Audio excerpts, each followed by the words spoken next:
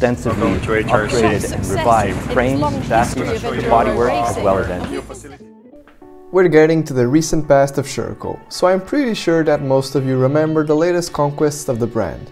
But do you know that 2019 was also the year that Sherco decided to make a serious investment in one of the biggest markets in the world?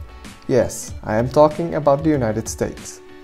Sherco in France was looking for more focus and growth in the United States, being such a market for most companies globally. The United States is usually a growth market for anyone. So if you ask 10 people on the street who are dirt bike enthusiasts or off-road enthusiasts or supercross, motocross, enduro, I'm going to combine them into one and say, who is Sherco? I bet you early on it might have been 2 out of the 10 that could say, oh, that's a brand from France. They do this and trials background. Yeah. So it has been our job to really disrupt the market, and we're trying to be creative. We don't have the budgets of the big brands, certainly, especially here in the United States. We're a single importer. We're not Sherco as a whole. We're the importer. And yes, we work hand in hand with France, but we'll get to this, I'm sure, but the race team has been a great tool for us, and that the proof is in the pudding, because these bikes are fantastic out of the crate. Some people say they're ready to race. Our factory line really is ready to race, but the bikes are great, but nobody knew of them and nobody could get them. So we were doing demos where we get people riding the bikes. We've grown our dealer network significantly thanks to our sales team. They've gone from maybe 30 active dealers to now we're over 85, approaching 100 since we've just opened California. Nice. So in that short of a time. Becoming a reference in the US is a true challenge, but Sherco seems up to it. The first block is in place, with the creation of the Factory One Sherco team and by signing one of the most valuable riders in the field. Cody Webb joined the team to race in hard enduro, while the Baylor brothers led the show in GNCC and enduro. And the factory run trial and enduro, it's basically like the Sherco Racing factory team. It's the racing structure of Sherco USA. That's independent than the distribution part, because a strategy was to implement a super large team for the first year to show that Sherco is competitive on the market. Because you speak to a typical guy in a GNCC and you say, oh, you know Sherco? Yeah. Say, oh, what is it? Ice cream? It certainly is risk reward for us as a young company, as a young brand, especially on the GNCC side with the Baylors.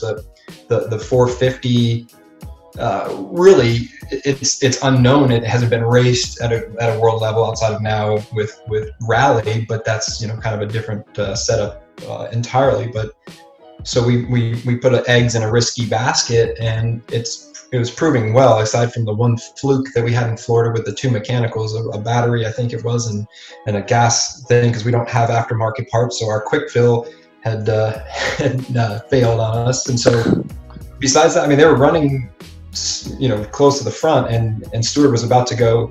He was right on the leaders. He was about to get the win. It's probably one of the most frustrating second places that I think he'll have in his the rest of his life. So we accomplished some goals. We've now podiumed in GNCC, and now we're looking for the win and then to fight for championships, and that's across the board. And Cody certainly plans to compete overseas. I think Erzberg being canceled is a big bummer, because we really think he could have had a shot to be the first American to win. We think he'd be set up to do so. He wants to challenge for the endurocross, and super enduro in Europe. He was planning on doing that in the last round for Poland that starts the new season. So, but yes, and challenge for championships there. Again, it's brought a bunch of credibility to the brand. Not just in the United States. You see a lot of our distributors globally that will reshare a lot of our content, or a lot of our social media postings and things, and they'll use the photos from our race advertising and things. So we're certainly impacting Sherco on a global level as well. And it's a big investment in terms of what our ownership has to put in to do this. But I do really believe they see that it gives us that credibility, and it's also improving the marketplace as a whole, in that you're seeing so many aftermarket companies now producing Sherco products that you didn't see before. So there's that impact as well, and benefit. So that was always a question from consumers. Well, okay, now I see it's a proven bike. I love it. I've ridden it, but can I get that part that I needed? And so we have the ability to fulfill that. We have the warehouse in Kentucky that if the dealership doesn't stock it, or they should be stocking it, but if they're out of it, they can call us through the Sherco network, get that part delivered, so that person can go racing that weekend. So a lot has changed that way. But you know, the emphasis on the team from both the enduro and the trials has been around, but enduro especially, it's just such a big marketing tool for us, and you know, we understand that. And you know, taking Cody from factory KTM is such a coup for us. The Baylor's coming from KTM again. It kind of sent sort of this shot across the bow, as we say here in the United States, of like this. And people kind of joked about us early on, and you know, the results have really kind of scared people, and they're not holding our hands anymore and helping us to point lines, and you know, there's a mud pit over here, I hope he gets in it. So but again, I think the competition is great. The input of one Cody Webb and the two Baylor brother, for sure it helps us a lot. It helps us a lot because it can show the result that is capable to do the bike. So that's it.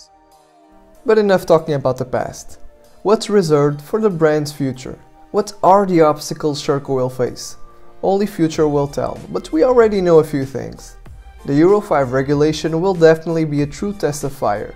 To meet the criteria, two-stroke manufacturers will need to introduce the injection technology or find similar solutions in order to be able to sell road-legal bikes. But Sherco is already working on that. It's not a big secret. It's necessary to go to fuel injected. The limit of that is Euro 5 in 2024. So it's in 4 years, so we have time. The problem is not if we have, we not have. I think all the players on the market, they have this. Maybe on the market or maybe in R&D, is when they will introduce it. For a marketing argument to be the first one or the last one or whatever, or because the product is better. If you are not the first one to introduce, you must be a good one. The best, yeah. If you don't have that card to play, it's okay. So let's just focus on doing something really good. Yeah. We have not a big ego. We are the first in 4-stroke to put the injected. If you have not the best product, you not go on the market. So we at that time that the others introduce injected bike, were not okay with the technology we had. So we say no, it's not the time to go on the market. The time will come. And the truth is that Sherco still has a lot of room to grow in the off-road segment. And not only that one. If you analyze, it's quite without big secrets. We are in trail, we are in enduro. What are the markets that can be interesting? MX, maybe. MX is for young rider. It's not the same customer that we have in enduro that says 35 to 55. That is wealthy people, CSP plus. But maybe. We are already selling. We are selling more quantity of moped supermoto than trial in terms of quantity. This market of soft road bike.